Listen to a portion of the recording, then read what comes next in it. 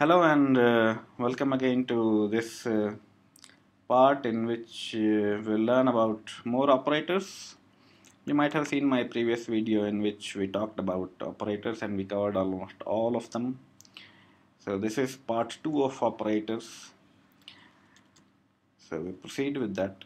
Now I have said this many times in my previous videos that characters are integral types. So you can say that I can add 1 to C. So C was initially A, so it will become B. Now one more thing before we proceed further. You need to know about ASCII table, okay, because C works on the basis of ASCII. So what gets rendered because of what you need to see in ASCII table. So here we go. Okay. So it will become B, and then if you add +5 it will become G, and then you increment this plus operator, then you have got H. Now this I have already covered the enum part in one of the videos. Now you can apply equality operator also to this, so it will give you the boolean value out there. Okay, we have the ASCII table loaded. So you see how these are stored. So small a in decimal is like 97, and if you add 1 to that it becomes 98, which effectively gets rendered as B when you do putchar or you use in printf and so on. So you see the values associated with these. Now one of the very important things for us is null, and then we have got bell and backspace, horizontal tab, new line and vertical tab, and form feed and carriage return. These are important ones for us because we will see that these are being used. And then the important ones are our symbols, which are available on our USPC 104 keyboard. Now clearly it covers US keyboard because computer science majorly started in US, not in Spain or Russia. So ASCII table has that. It does not have Russian or Spanish symbols. Okay. So what I'll do is I'll just enable fly make mode. Okay. Cost compilation error. Fly make mode.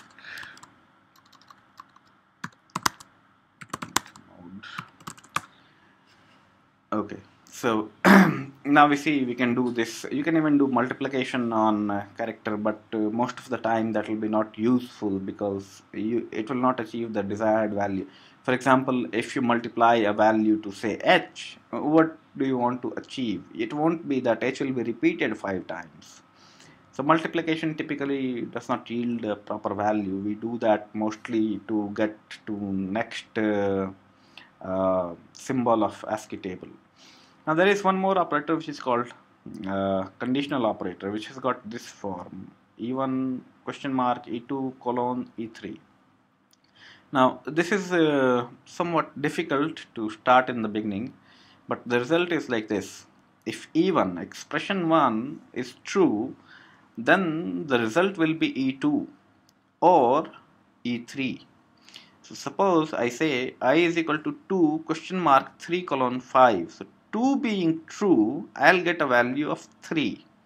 And since for j this is 0, which is false, j will get a value of 5.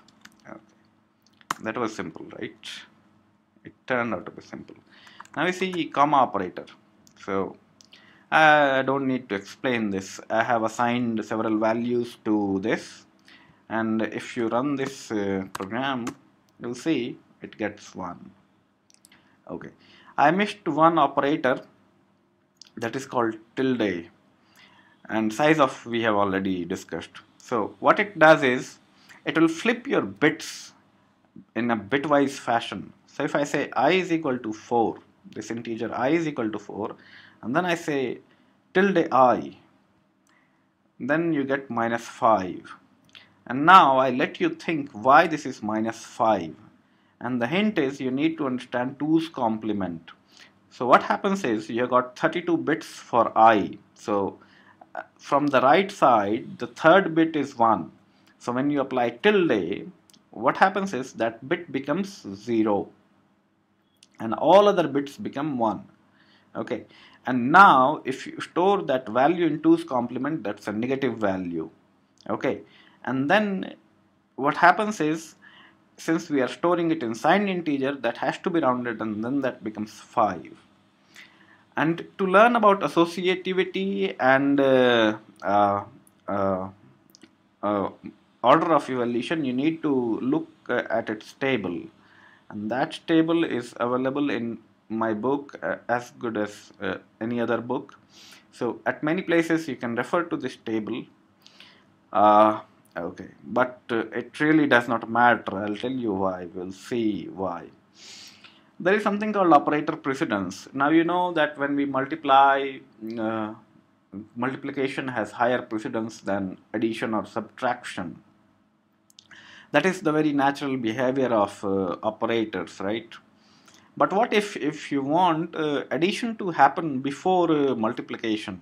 So what happens in this case, for example, is I am adding 2 plus 3 before this multiplication can occur. So the output will be 20 rather than 4 multiplied by 3 plus 2, that is 14. Now to override this, you use parenthesis. Parenthesis override any operator precedence. Now I have written something here in all capital, and this is red also, you see. So that's our luck that it is red. Never try to memorize precedence, as it will lead to error eventually. Even if someone programs whole day in and out in C and he remembers all precedence, if you do not use parenthesis, it will lead to error. And remember also that you are not writing code only for yourself. So you may be a master programmer and you know all operator precedence, but the next person who will come when you leave your company and or when you will leave your code base and somebody else will come and try to maintain your code, then he has got to read that code. And at certain times you have to use parenthesis, like in this case. If you don't use parenthesis, no way, multiplication is not going to happen after addition. So you're bound. Parentheses also do one thing, that is they make the order of evaluation look cleaner. It's like you explicitly saying that okay, I want to this to happen first and then that to happen later. But if you don't use parentheses, it's like you rely on precedence. Not good. Think about other programmers who will come and maintain your code even if you are a master programmer. So we are almost done with operators. Now I'll proceed with the control flow statements in coming tutorials, that is if else. I'll deal with if else, not with switches in the beginning. Later we'll see switches. And then I'll deal with for, while and do while.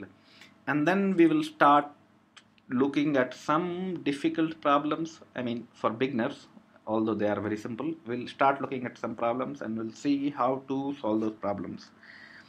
All right. So see you in next part. Till then, enjoy.